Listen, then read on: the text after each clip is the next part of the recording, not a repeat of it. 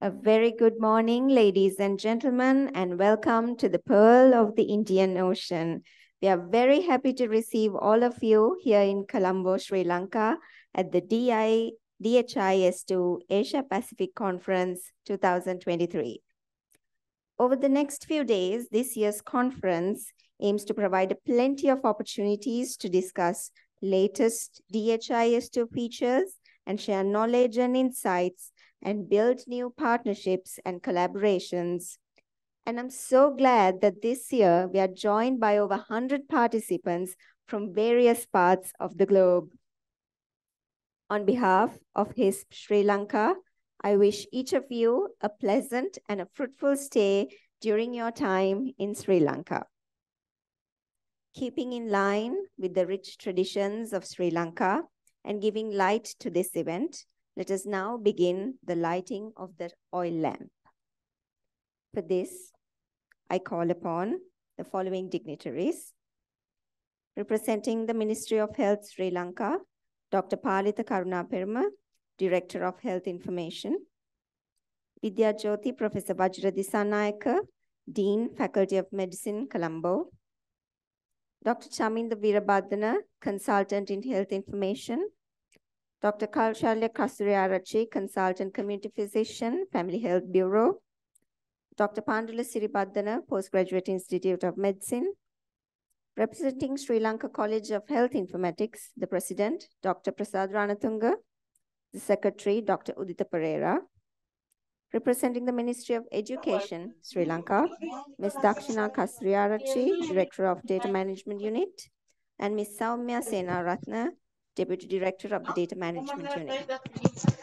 And Mr. Mahesh Pereira, the Chief Executive Officer of Information and Communication Technology Agency in Sri Lanka. And representing all HISP nodes of the Asian region, Mr. Saurabh Likha, Coordinator of the HISP Asia Hub, and Mr. Ola, Deputy Director of the HISP Center, University of Oslo, Norway, and Professor Jon Bro, University of Oslo, Norway, and last but not the least, Dr. Pamod Amarakon, Team Lead, Sri Lanka.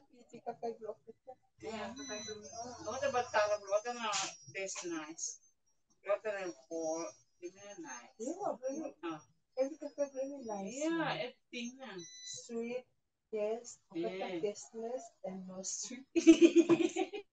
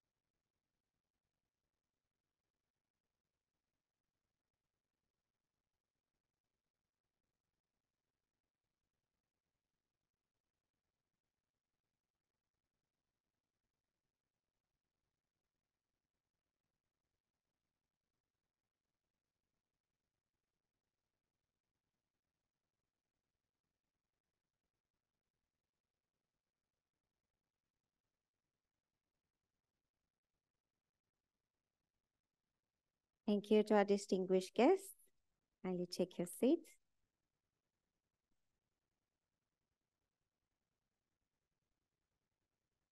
First and foremost, to welcome our distinguished guests, I call upon on stage the team lead of HISP Sri Lanka, Dr. Pramod Amarakon. Over to you, sir.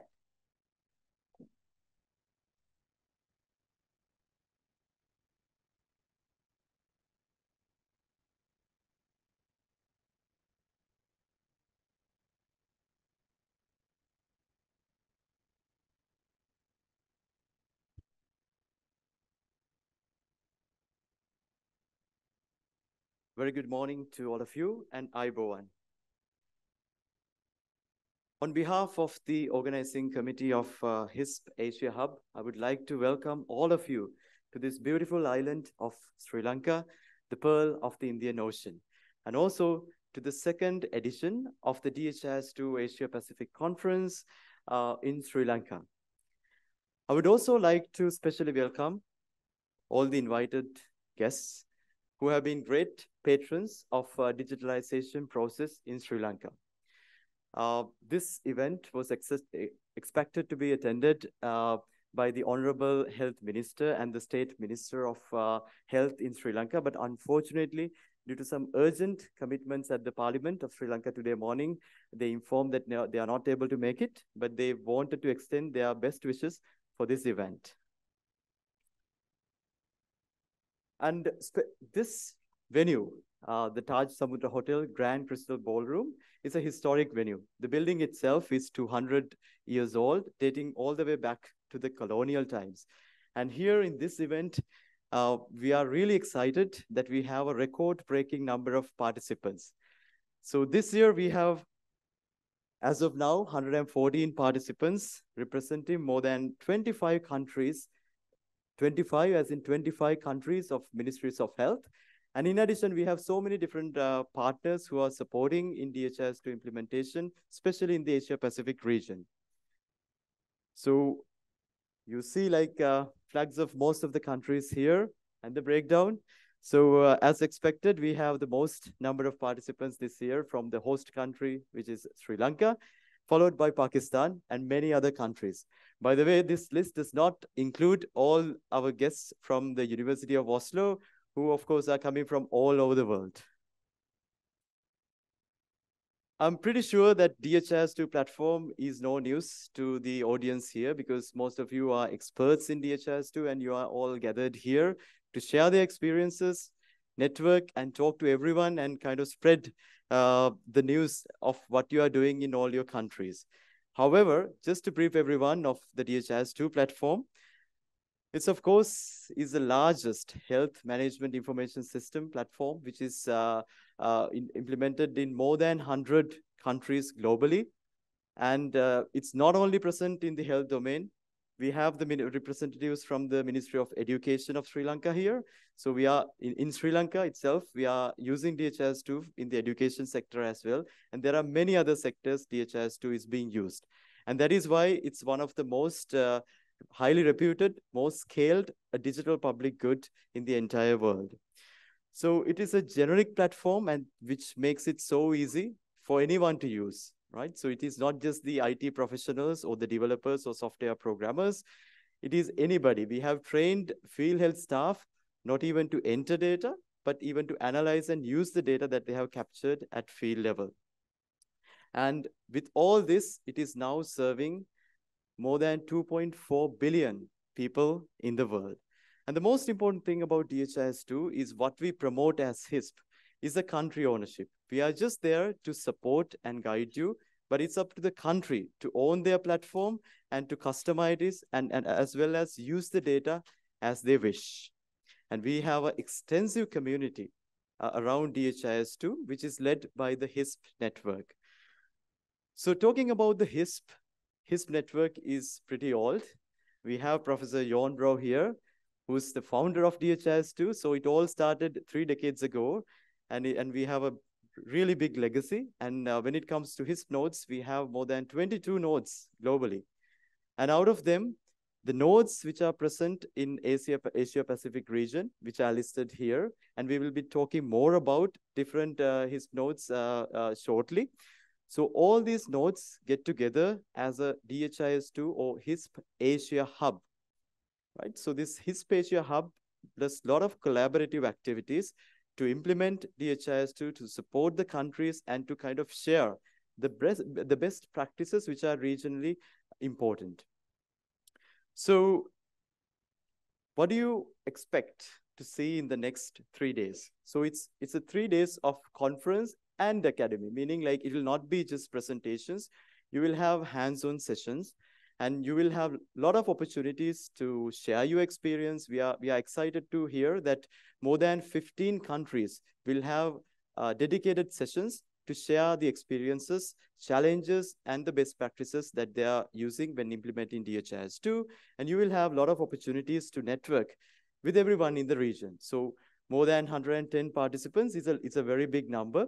So we really hope that you will make best use of your time.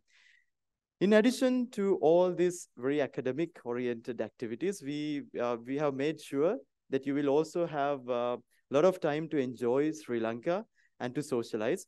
So we will have a dinner, a social dinner, which is happening today, and then we have arranged another city tour, but more information about them a bit later, right? So this is a brief overview of what to expect in the next 3 days, but make sure you just socialize, network, and enjoy Sri Lanka. Thank you very much.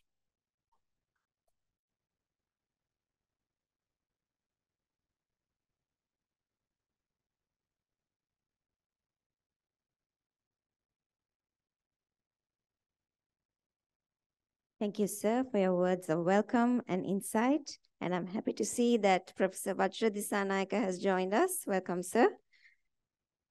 Sri Lanka, as you all may know, boasts rich culture and tradition. And unsurprisingly, it spans to our entertainment sector as well. So for you to give a brief glance into our rich tradition and culture, we have arranged for you a cultural event, and it will grace the stage now. Please welcome with a big round of applause.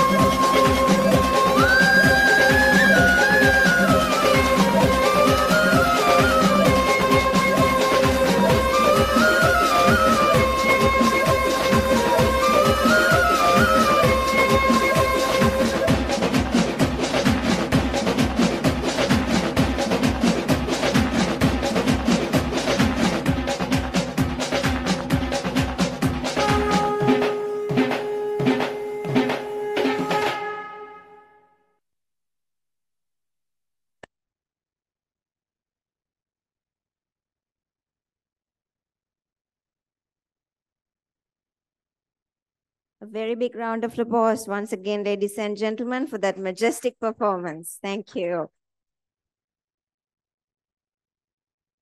May I now invite Dr. Palitha Karuna Peruma, Director of Health Informatics, Ministry of Sri Lanka, to speak a few words on behalf of the conference. Over to you, sir.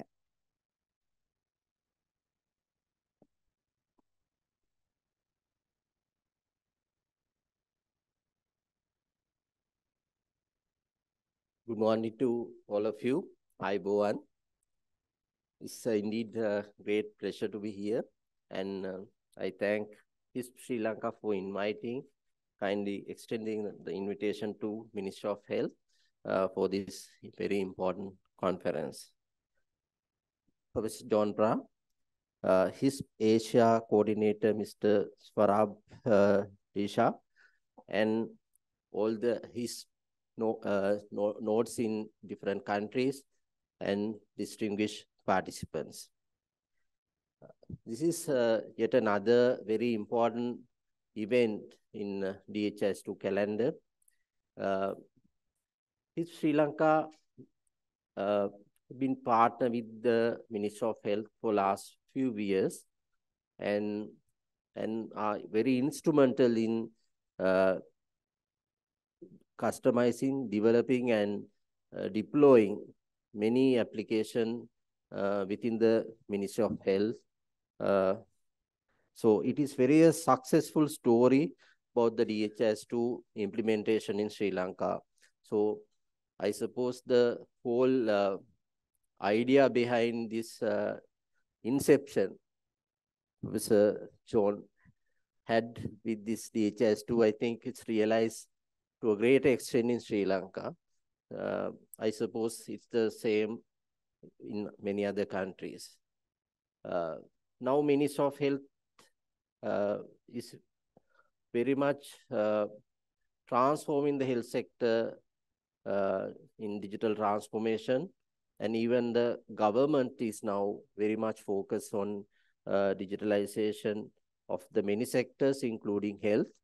And very recently, I think Professor Vajra also the part of this team about this revitalization of health sector, and they have identified the digitalization as one key component of this revitalization of this strategy.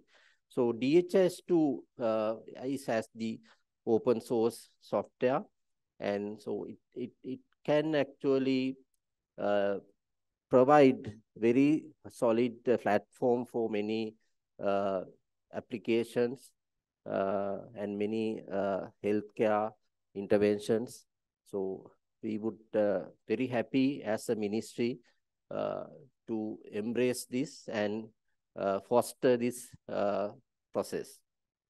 And about few months back with the HISP Sri Lanka, we again initiate the community of practice for DHIS2, and now is very much fostering and new generation of health informaticians taking lead. So it's very happy to see that. And I suppose that's the way forward, because we need the human capital to take this and move forward with this DHIS2. And especially now with our digital health blueprint is in place, and many integration will require. And definitely, I think one of the discussion will be here probably about how this DHIS2 can integrate with the bigger platforms, so with other systems. I know that Pramod is playing a very vital role, and HISP Sri Lanka is a very vital role over the last few years. So thank you very much for this, Pramod.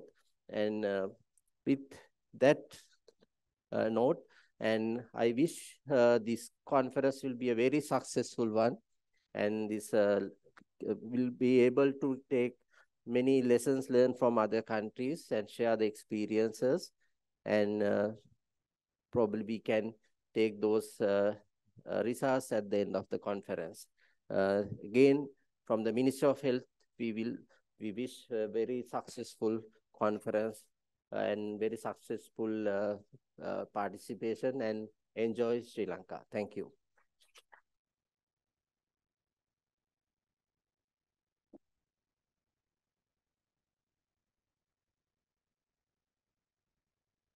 Thank you, sir, for your kind words, and we look forward to future collaborations with HISP Sri Lanka. I would like to now call upon on stage Professor Vajra Dissanayake. He's the Dean of the Faculty of Medicine, University of Colombo, Sri Lanka, and he's also the chairperson of the Specialty Board in Biomedical Informatics, Postgraduate Institute, University of Colombo. Over to you, sir.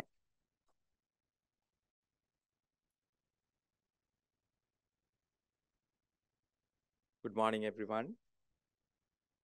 Professor Yondra, our longtime friend, Dr.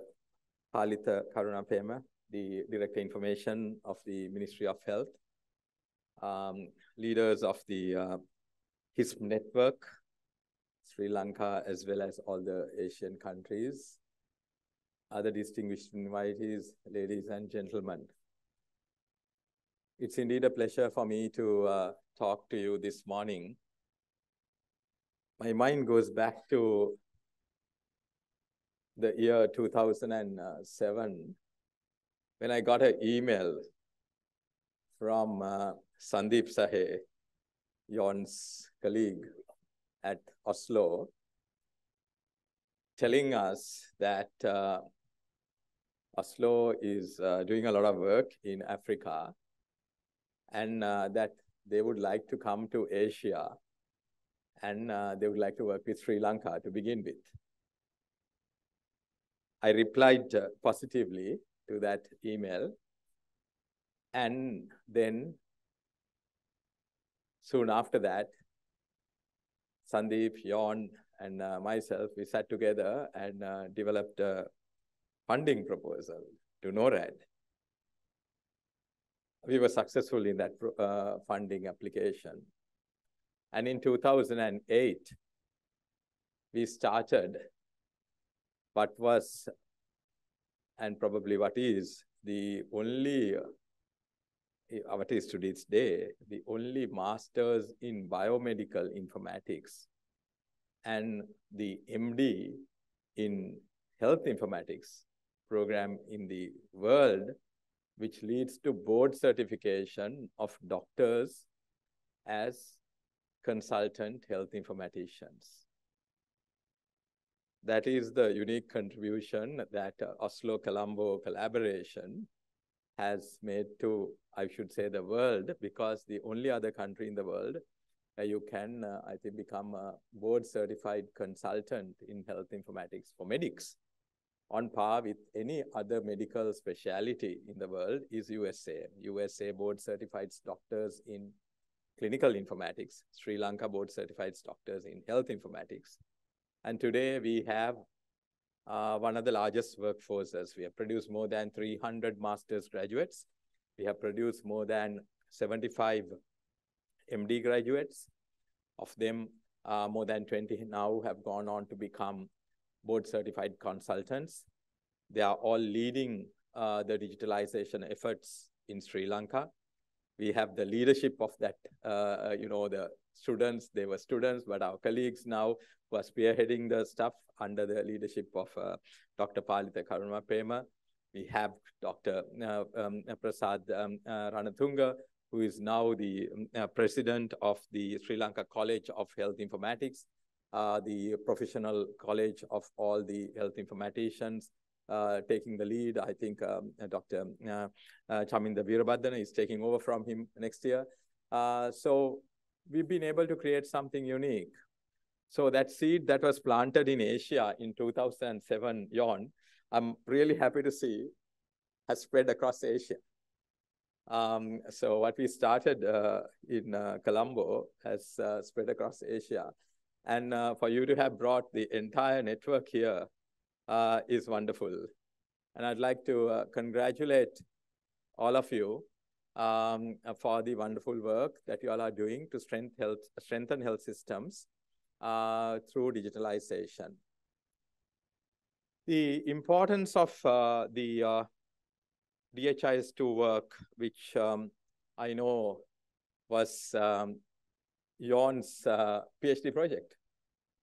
And what it has done, the transformation change that it has done to the world, goes volume to show that the little seeds that you plant in academia has wider application across into practice and transcending boundaries and becoming global. Let me relate to you two or three examples of what I can tell you has transformed digitalization in Sri Lanka through DHIS2. The first example was the what was called the Electronic Reproductive Health Information System, ERHMIS2. Maybe during the course of this week, the next 3 days, you may hear about it. We were able to digitalize and transform the entire maternal and child health information flow in this country on the DHIS2 platform. Within a period of 6 months, when we started this project in 2016, a completely manual-based system was completely transformed into a digital system. And the only, this is a classic story of, you doing a countrywide system without any impact on the health budget, because the platform is free. We have trained our health informaticians on customizing DHIS2. They were all government employees, so you didn't have to pay them anything. They were doing their job. So you had a free platform, people who were trained, who were deploying, customizing and deploying a countrywide system. So today, we have, at any given time, more than 500,000 pregnant women. That's the entire cohort of pregnant women in the country. And more than 4 million children under 5 years, followed up through that information flow. A system that was deployed without any investment, as it were. Obviously, there had to be a little bit of investment on training and other things, but not the huge, big investments that we look at. So that's one example of capacity development and its impact. The second example I want to highlight is that once you have a platform like that, you can innovate on the platform. So that's a platform which Pramod, who spoke to you at the beginning, championed as his master's project. We wanted to monitor all the malnourished children in the country and ensure that they are not malnourished. Again, a system was developed on the DHIS2 platform. The entire backbone was DHIS2. The innovation on top of that was a smartphone app, which at that time cost us only about $10,000 US to develop through getting the developers. The system was deployed and we were monitoring children in the community, so much so that it was GIS enabled. You could go, you could, from Columbus, look at a rural village down 200 kilometers away and say down a particular road, in a particular house, there is a malnourished child and this child needs to be looked after. That kind of granularity we went down to with such little investment because we were innovating on the platform. In fact, in 2016 or 17, that innovation won the World Summit Award, which is the award which is coming from the ITU and their initiatives, and it was ranked the top innovation from applications coming from 178 countries in the world. So this is the kind of transformative change that the seed planted by Jon had brought about in Sri Lanka. And I'm sure that is bringing about that kind of transformational change in your countries as well. So we owe a debt of gratitude as well as an appreciation for the work that Jon and his team has done. The final example that I wanted to tell you is the example of COVID. In January 2020, as COVID was breaking, Achala, Pramod, and Roshan Hevapatirana, who is not here today, and a few others came and said, "Sir, we have a problem. There's a global pandemic going to break out." It wasn't declared a pandemic in January 2020, but the information systems to capture and report are not there. DHIS2 is there in 70-odd countries. Let's customize DHIS2 and get ready. Pandula is also here. He was also part of the team. And we discussed with a Sri Lankan company who was involved, WSO2, we've got a fantastic open source company which does this work. And the CEO just like hosted us in his office. I can remember by the time, we were slowly coming to the lockdowns and nobody was there. And one day in the evening, 5 of us were in this room, and these, our young people were sitting there and planning how to customize. So the original DHIS2 COVID package was basically customization happened in a little room down one of these roads very close by here. The rest of the story. It got very soon went global. So I'm sure that all of you have inspiring stories like that, that you can relate, you can talk about. And that speaks volume for the work that you are doing in your countries to strengthen healthcare, as well as to ensure that your population remains healthy. The biggest challenge all of our countries are facing at the moment, whenever I go across the world, in my roles in the Commonwealth as well as other Asian roles, is health workforce migration.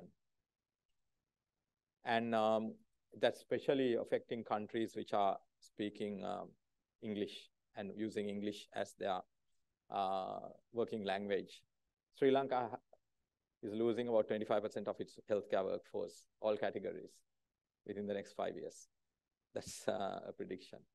Wearing another hat that I wear as the president of the Sri Lanka Medical Council. So we have no way other than digitalization to meet with these challenges. And we need to do it faster than ever before. And we will need to do it in all our countries faster than ever before. And we will have to be able to also look at cross-border sharing of data and expertise and other resources as well. So the network that has been built in Asia through DHIS2 is a fantastic network. And we should all work together, help each other, and collaborate with each other. And I hope that the meeting that you are having in Colombo today is going to inspire all of you to grow this collaborative network further and to build sustained, resilient health systems that can withstand all challenges. With those words, I'd like to thank the organizers for inviting me to come over and speak a few words this morning. I had 3 other invitations at the same time. to speak. So I've been going from one to another. So please do excuse me. I came after one, and I'll be leaving after this talk for another similar event. But I hope that you will enjoy, the hospitality of Sri Lanka, as well as enjoy Colombo, and go over to the Lotus Tower and see whether you can see your country from the top of Lotus Tower, which is the tallest tower in South Asia. And I hope you'll also come back in the future for similar meetings, as well as bring your colleagues and friends and family, and enjoy the hospitality of Sri Lanka. Thank you very much.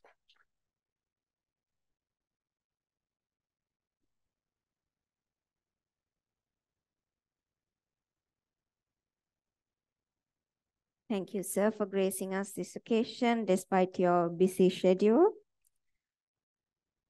Ladies and gentlemen, this actually concludes the inauguration ceremony of the DHIS2 Asia-Pacific Conference 2023.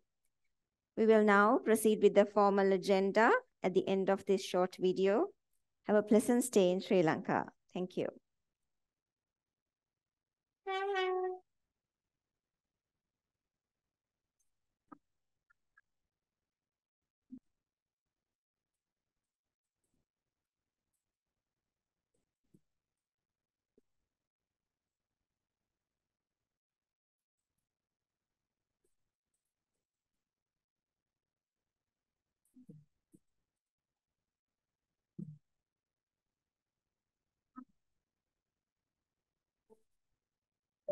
As we all move forward, don't forget to get plenty of sunshine.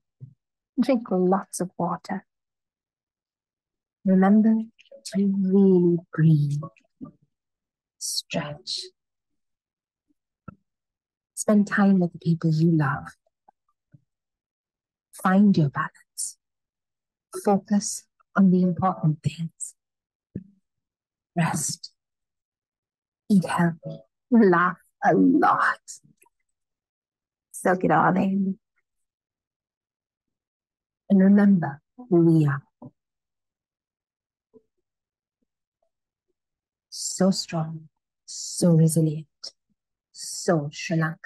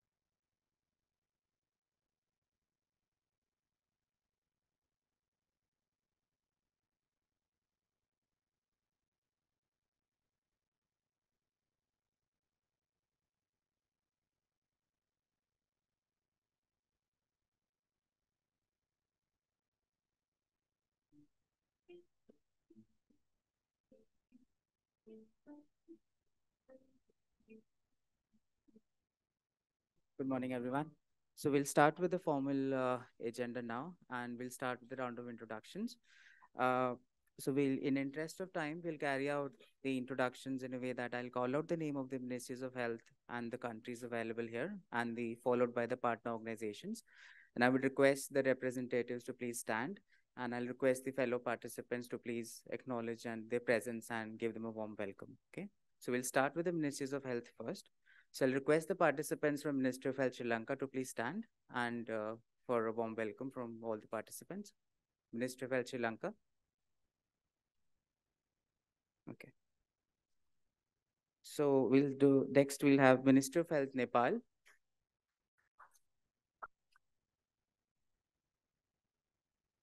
Thank you. Ministry of Health Bangladesh.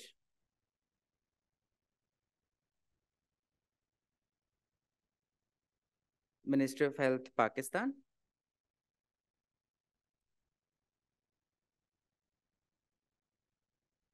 Ministry of Health, Indonesia.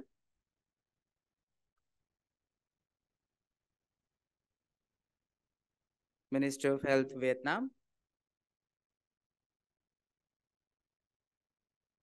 Ministry of Health, Tajikistan.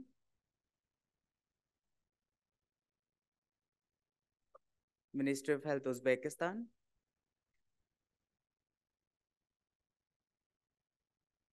Ministry of Health, Vanuatu.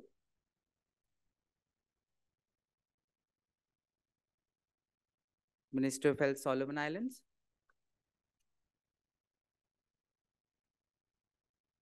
Ministry of Health, Maldives.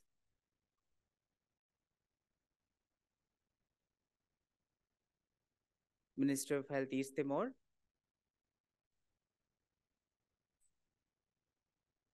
Ministry of Health, Bhutan.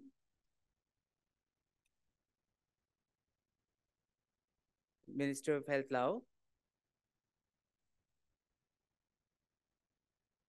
Ministry of Health, Kyrgyzstan.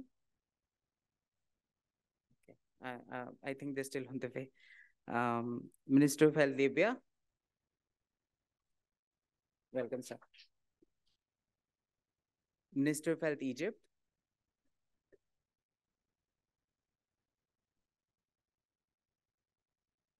Ministry of Health, Jordan. Ministry of Health, Ethiopia.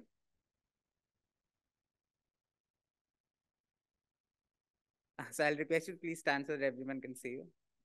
Thank you. And Ministry of Health, Yemen. So we welcome all the colleagues from the Ministry of Health and thank you for your active participation and taking your time out for the conference. Now we'll start with the partner organizations. So all representatives from the World Health Organization, we request you to please stand up. WHO. FHI 360.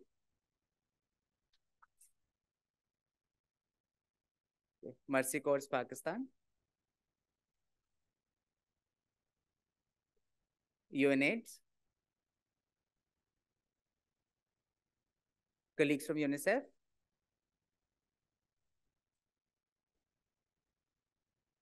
UKSHA.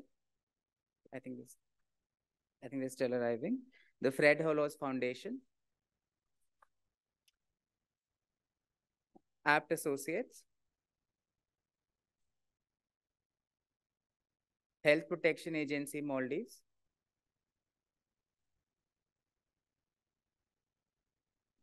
BRAC, Bangladesh. Orbis International. Thank you, everyone. So now I'll ask the team from University of Oslo to please stand and for the participants to acknowledge you.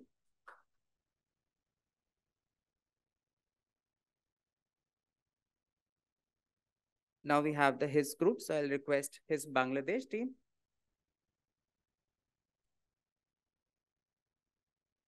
HISP Indonesia. HISP India. HISP Sri Lanka. HISP MENA. HISP Vietnam. And HISP Pakistan. So thank you, everyone. We'll have a lot of opportunities to meet and greet during the tea breaks and the lunch sessions. So we hope you all have an enjoyable stay over the next 3 days in Sri Lanka. Moving forward, we'll quickly review the agenda that we planned for you for the next 3 days. So currently we are on the session for introductions and agenda review, followed by a brief on the conference logistics by Dr. Pramod. We'll have a quick presentations as a welcome from the HISP Asia Hub, where you'll get to know more on the global HISP network and the regional and the collaboration between the University of Oslo, and a brief update on the activities that the HISP Asia Hub carried out during the last couple of years. Followed by the tea break, we'll have a quick session from Austin on what's new in DHIS2 to give you a flavor of the new and upcoming features in DHIS2. We have Phil, who will be giving more insights on how the participants, the DHIS2 users, can report the bugs, and a quick review on the DHIS2 roadmap and the future releases. We have country presentations. So we have scheduled slots for each country to present a brief on their HMIS implementations in country. So each day you'll have some country representative presenting the use cases to understand how the countries have implemented DHIS2, what have been their achievements, the challenges, and the lessons they've learned from their implementations. Then next, we have some parallel sessions, which are a mix of DHIS2 topics, both in terms of implementation guidance as well as the software development.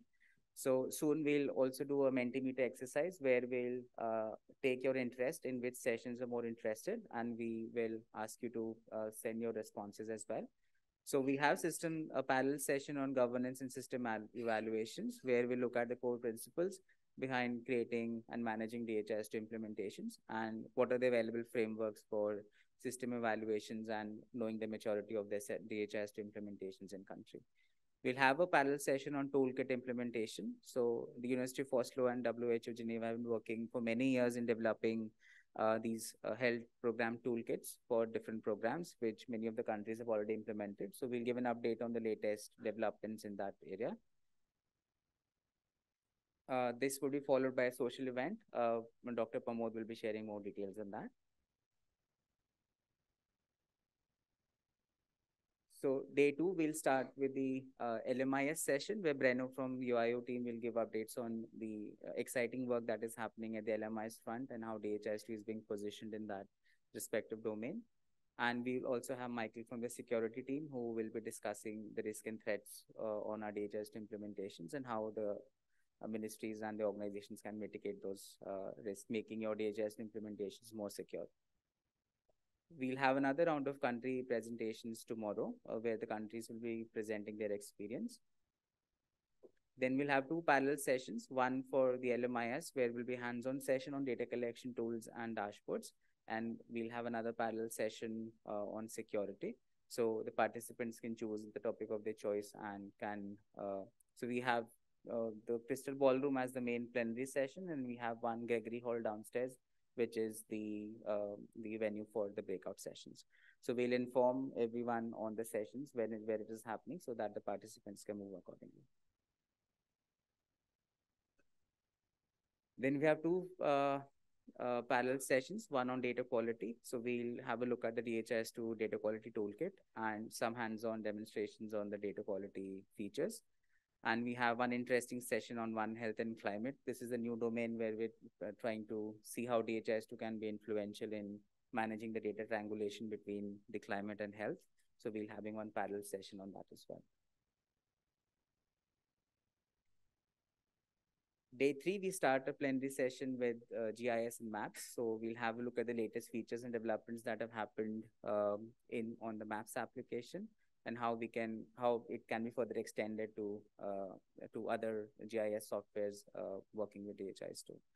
Then we have another session on integration to understand the latest developments on the integration and interoperability front with the work being done at the University of Oslo. We'll again have a round of country presentations to hear about the experiences of countries in DHIS2 implementations. Then after lunch, we have 2 parallel sessions, one on the maps, which will have more demonstrations and hands-on activities.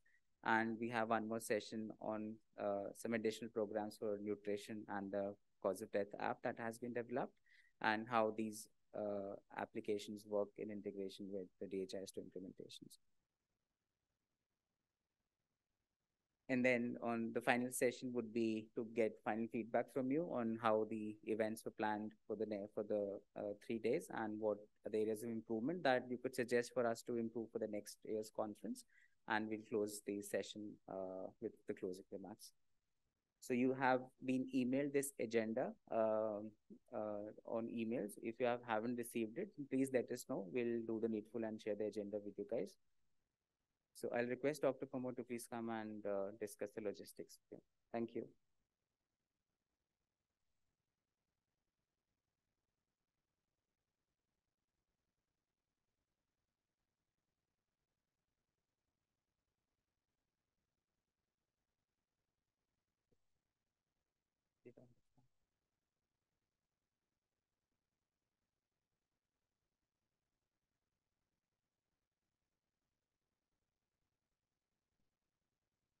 Hello, everyone. So as the host, it's my responsibility to brief about the logistics. So most importantly, the first thing is about food and refreshments. So we will be having 2 tea breaks, one in the morning and one in the afternoon and the lunch. So the tea breaks will be, the tea and coffee and some snacks will be served each day at 10:30 in the morning and 3:30 in the afternoon in the foyer area just outside here. So that's where the tea is served. And the lunches, of course, will be arranged behind the main meeting area here at the same venue. So this will be around 12:31. So it will be served there, and you can come back and have the lunches here in the room.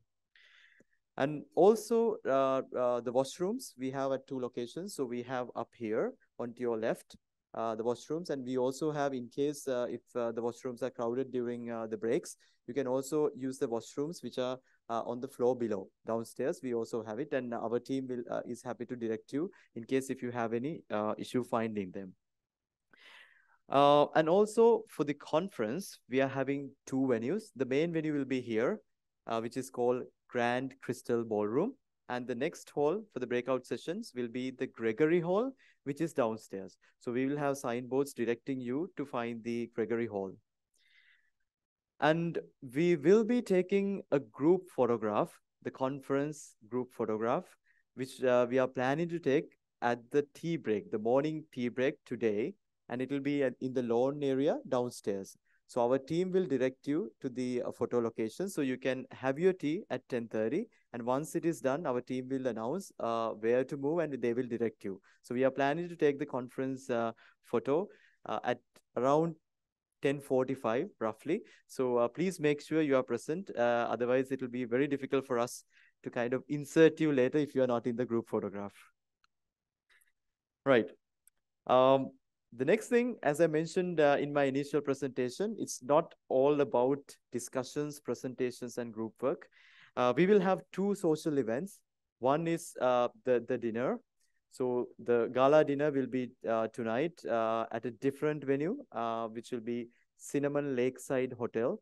So we will be arranging transport for all of you to go there. So it will be starting roughly around 7 p.m.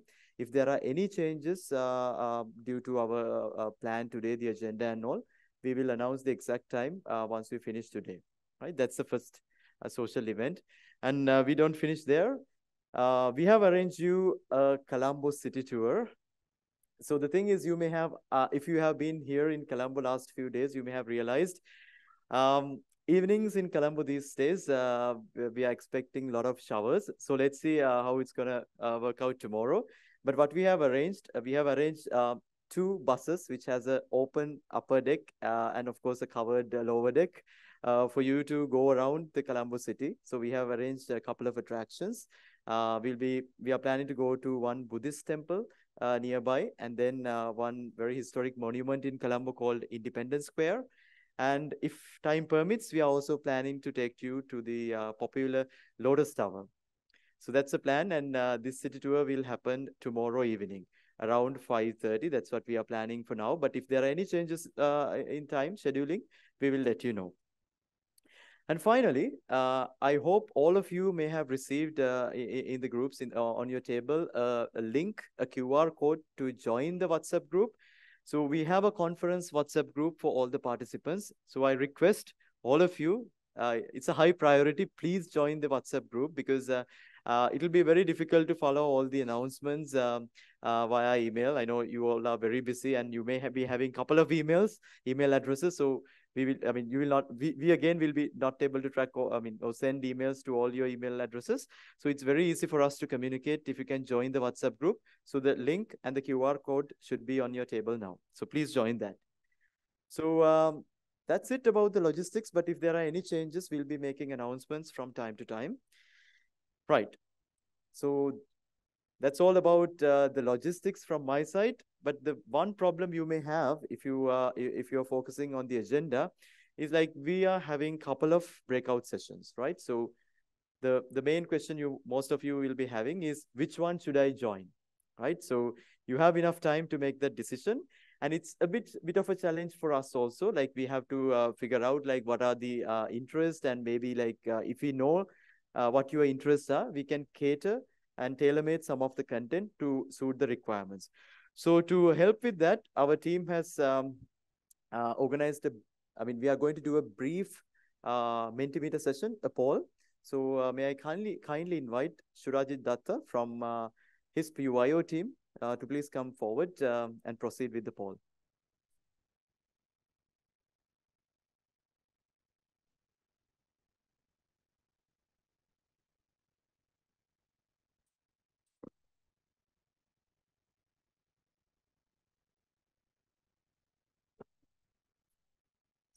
So while we are getting ready, may I kindly invite all of you to join the WhatsApp group?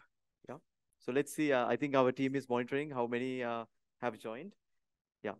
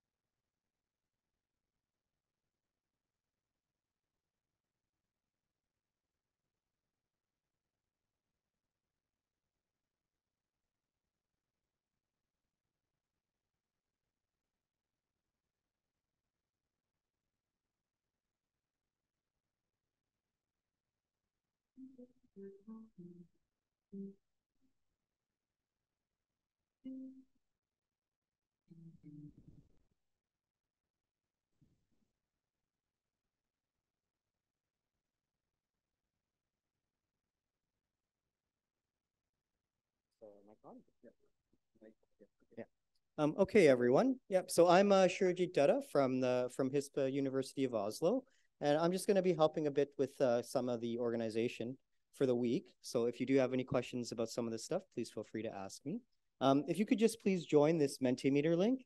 You can use your mobile device, or you can access it via your computer. You can scan the QR code, or you can enter the details manually. Okay, so we'll just give everyone a minute or so in order to join. All right. And just about while you're doing this, I'll just discuss a couple other things. So regarding the new agenda that Saurabh showed you earlier in the morning with all the links for all the sessions and then all the rooms, we're going to send that out in a little bit, just once we finish this, so we can assign the the parallel sessions for later on today. And then we'll also be in that same email sharing with you a Google Drive folder that will contain all of the materials for the week. Okay. So you can expect that, around the tea break or just shortly after the tea break, okay? And we'll make sure that everyone's received that. And, if you find midway through the day you still can't access the materials, please feel free to contact myself or any of the organizers, and we can assist you in accessing the materials, the agenda, etc. So if you want any of your colleagues to join remotely, for example, via the Zoom links, you can also do that, all right? Okay, and this is a self-paced poll, so you can work through the questions a bit faster if you've already joined. But I'll just leave this up for a moment while everyone's joining.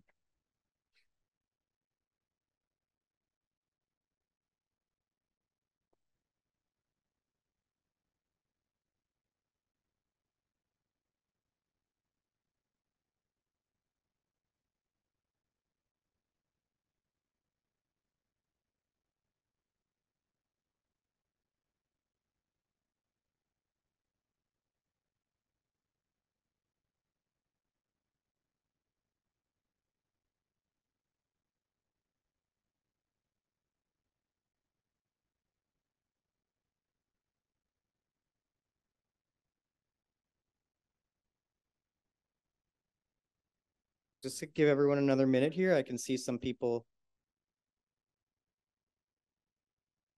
And you can answer the questions if you've already joined. We can see some responses already, right?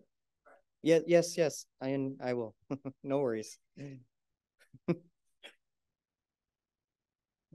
But I see some people answering the questions already. That's great. So we'll be able to see the responses as after people have joined.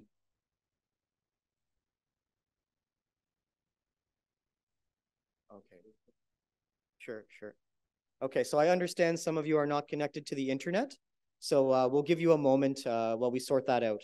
I apologize for that.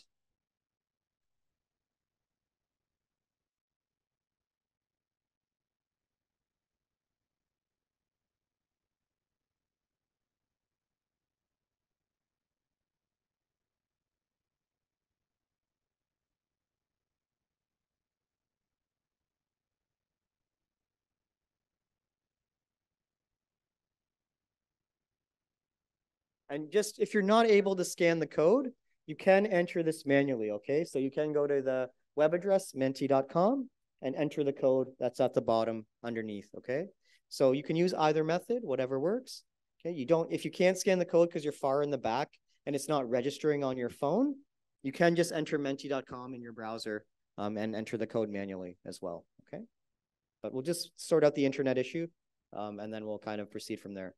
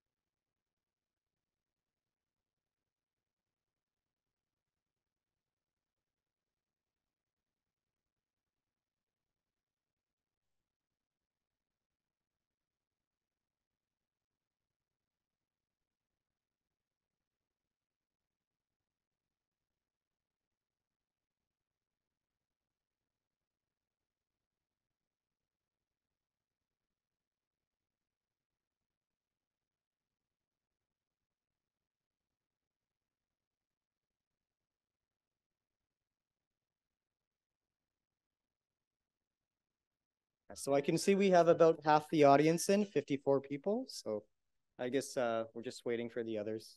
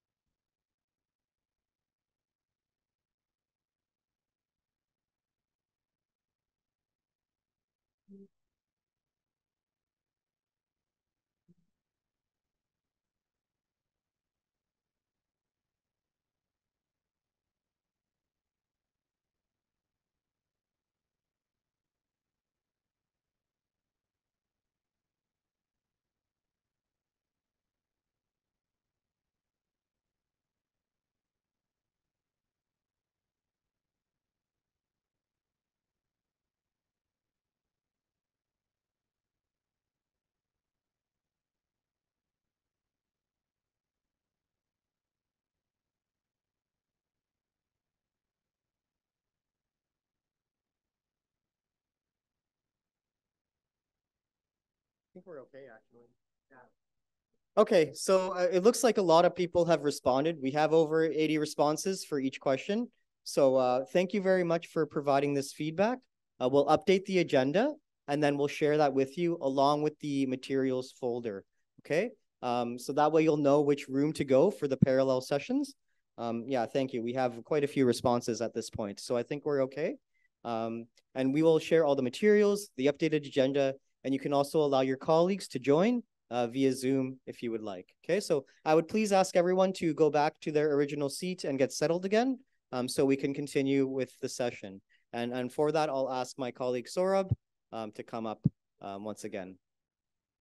Okay, so please, if everyone can go back, just settle down. Okay, because we'll start with the session again.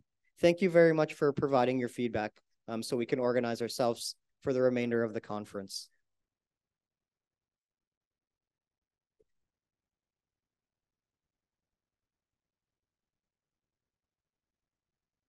Please, everyone, if you could sit down and get back to your seat, really appreciate it. Yeah.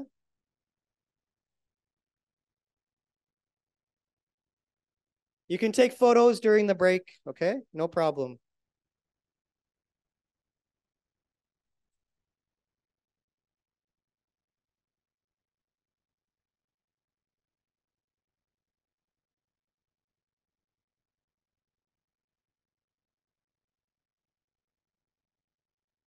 Do it again.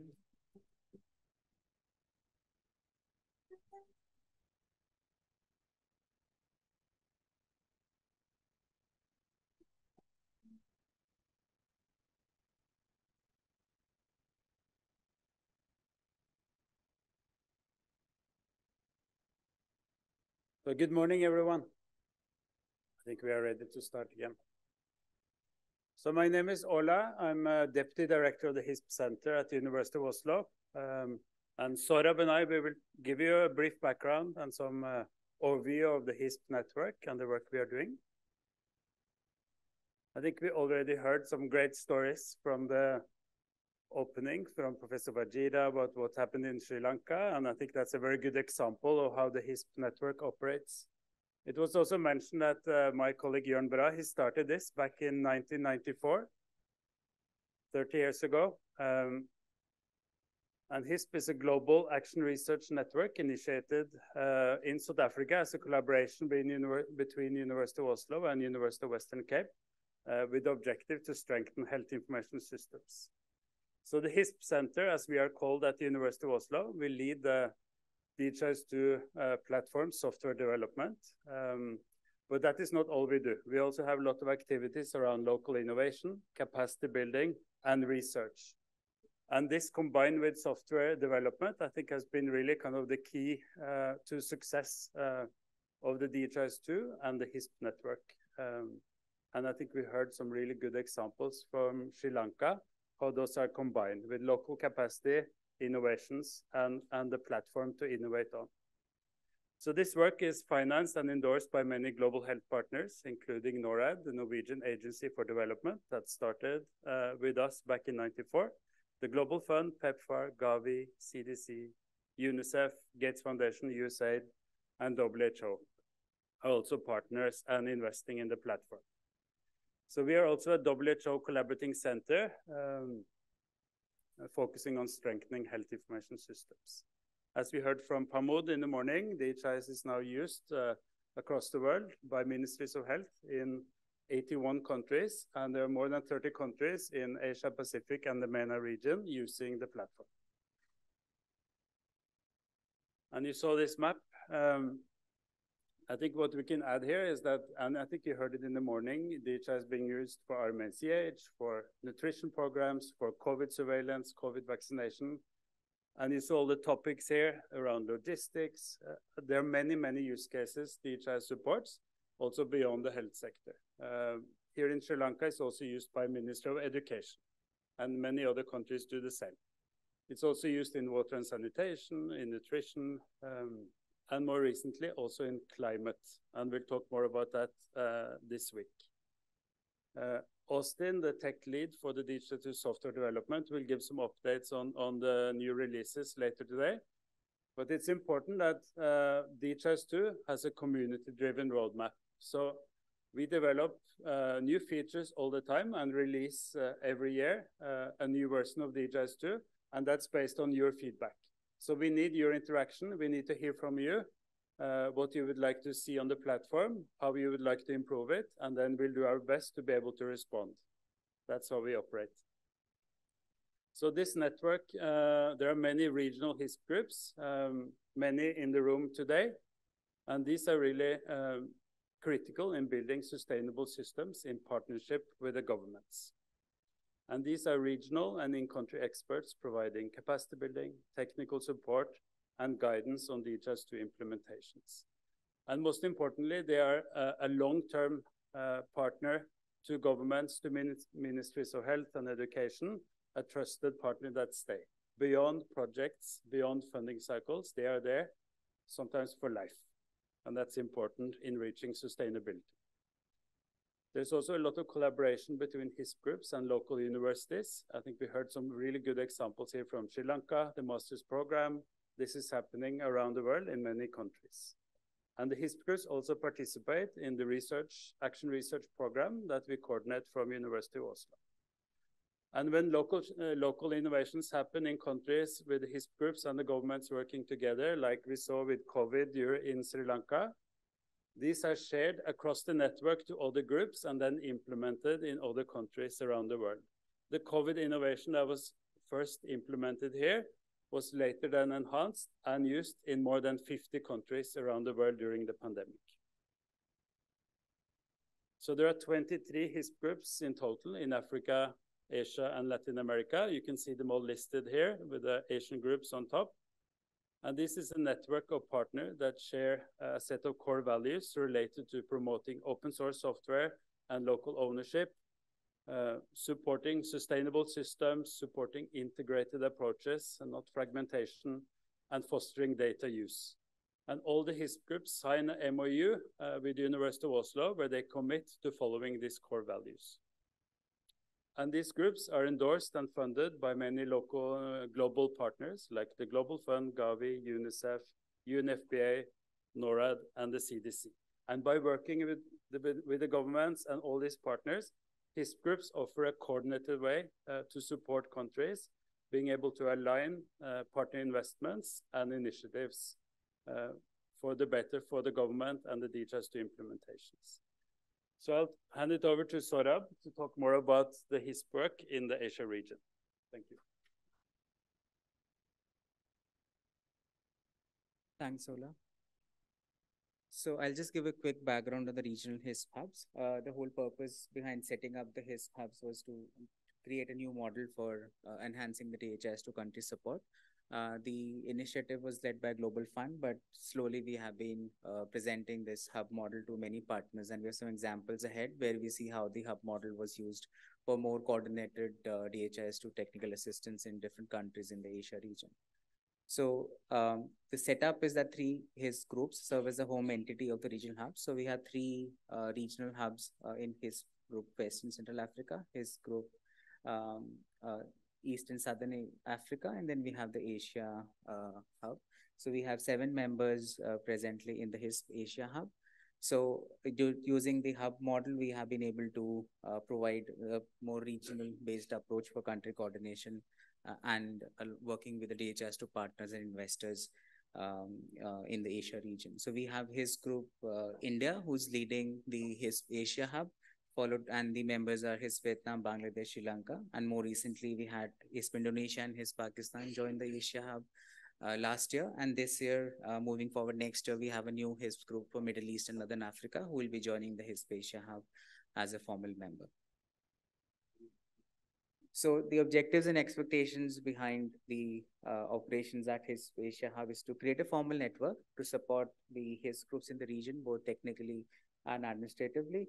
The biggest advantage here is to promote the coordination and cooperation in between the HISP groups in activities related to information system strengthening at country and the regional level.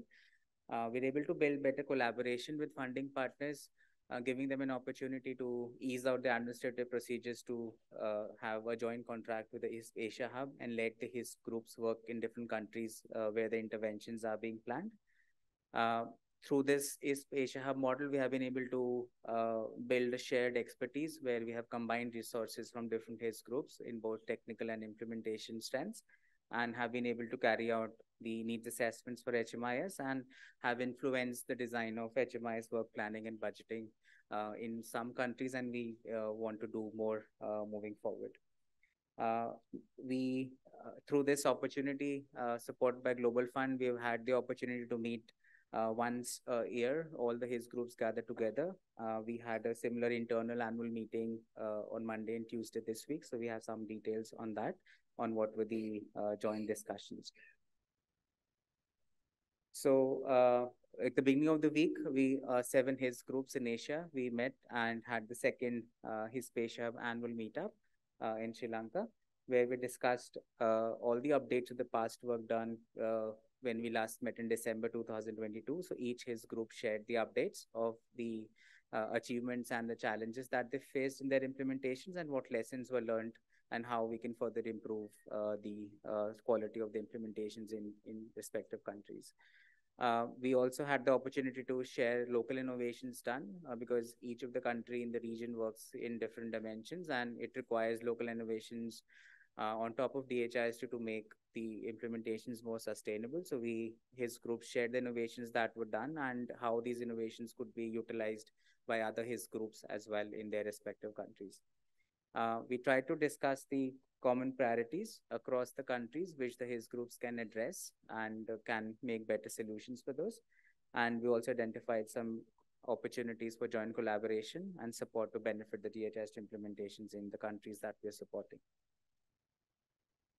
Just to give a quick progress update on the regional work that was carried out in last couple of years through the Global Fund Data SI project. So the HISP Asia Hub worked together with the HISP groups in the region to carry out DHIS2 maturity assessment, which is a framework for determining the maturity of the implementation, identifying the strength and the weaknesses in the implementations and how interventions can be planned accordingly. So these assessments were done in 6 countries: Myanmar, Afghanistan, Bhutan, Sri Lanka, Pakistan, and Nepal. Following the assessments, the DHIS2 technical assistance activities were planned, which was supported by Global Fund financially, and the HISP groups work are completed and some of the activities are still in progress, which included building capacities of the DHIS2 core team. So academies were planned in country for building capacities of the Ministry of Health colleagues. We carried out DHIS2 metadata assessments to understand the quality of the metadata and the challenges which came out of the assessment and how these challenges can be resolved. Version upgrades. So we carried out version upgrades in selected countries to ensure that the countries stay as close as possible to the latest DHIS2 releases and can benefit from the features available in the DHIS2 applications. We had implementation of HIV, TB, and malaria packages, both for data collection as well as dashboards. And we are also implementing the health facility profile toolkit as a pilot in a couple of countries to collect semi-permanent data from health facilities related to their infrastructure, human resources, administration data, etc. We were able to build a successful partnership with the UNFPA Asia-Pacific Regional Office to support 7 countries in the region, primarily focusing on the SRM and CH program. So under this initiative, 7 countries underwent an HMIS assessment focused on SRM and CH practices, which will allow PNG, Bangladesh, Indonesia, Timor, Maldives, and Nepal. And HISP groups work together in carrying out these assessments with the UNFPA country teams. And the most important need that came out of the assessment was the idea to build capacity of the country on DHIS2. Therefore, in 2023, the idea was to build capacity in these 7 countries. So for this, we conducted 3 webinars for the UNFPA countries in the region on data use in DHIS2, DHIS2 data analytics features, and data quality and use of DHIS2 for data quality. So the recordings of these webinars are available, so we can share these recordings with the participants so they can benefit out of the webinars that were conducted for the UNFPA team. In addition, we had an in-person workshop in Bangkok where UNFPA invited participants from the above 6 countries, and which was supported by Shurajit, HISP India and HISP Vietnam team in guiding them on management of the DHIS2 implementations, the governance and the strengthening the implementation, plus features on data analytics and data quality toolkits as well. More recently, we started working on an EMOC facility assessment toolkit where the health facilities which are providing BMOC and CMOC services, they are being assessed based on the questionnaire that has been developed by UNFPA. So that toolkit is being developed at present and will be released as an implementation toolkit which other countries can utilize and modify to their context and collect data collection and the analytics for the EMOC assessments. So pilot is very soon planned in Nepal for the EMOC facility assessment. So that was a quick update of the work that has been carried out in the respective countries in the Asia region. I think we are at the end of the first session here. So unless there are any questions for Ola and myself, we can proceed for the tea break. Yeah. So if there are any questions, please feel free to ask us. We will be happy to answer.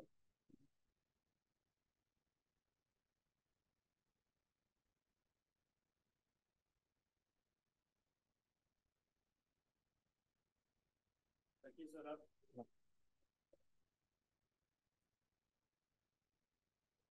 So the tea is served outside.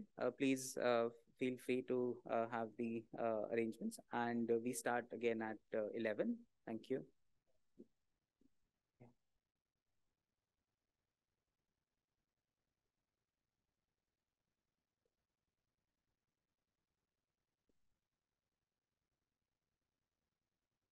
Hello, everyone. I'm back again regarding logistics.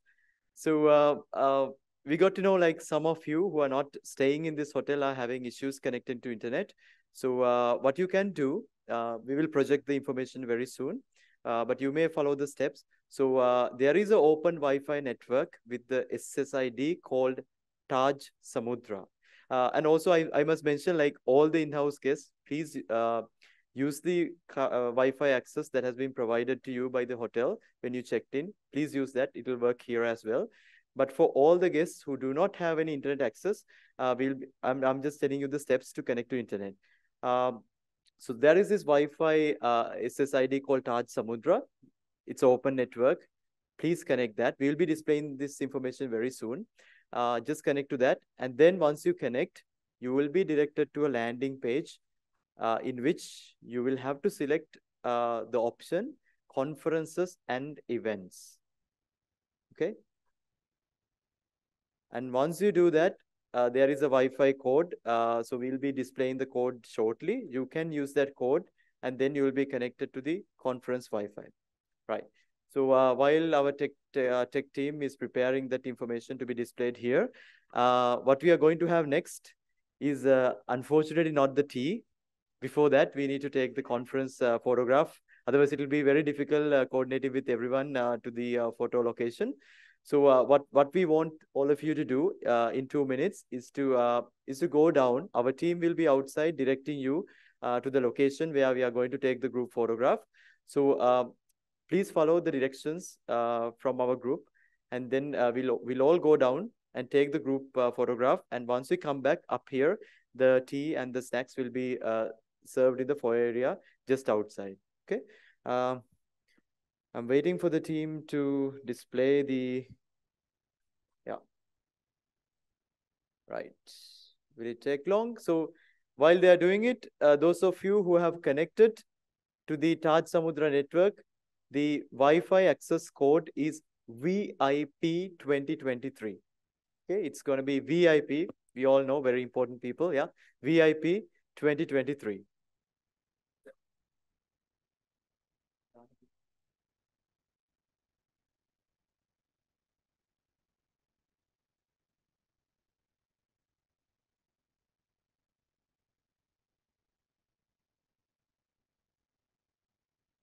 I will repeat the code again, Wi-Fi access code, which is VIP 2023. So those of you who are not in-house guests, please use that code to connect to internet. So the information to how to connect, the steps on how to connect to the internet will be displayed shortly. Right. So I think that's it for the inauguration ceremony and the morning session on day 1. So I think we can all now go down to take the group photo. And once you are back, the Wi-Fi access details will be displayed here. Right. Thank you so much. So Mr. Gishan from our team will lead you all. Yes, Gishan, yes, please.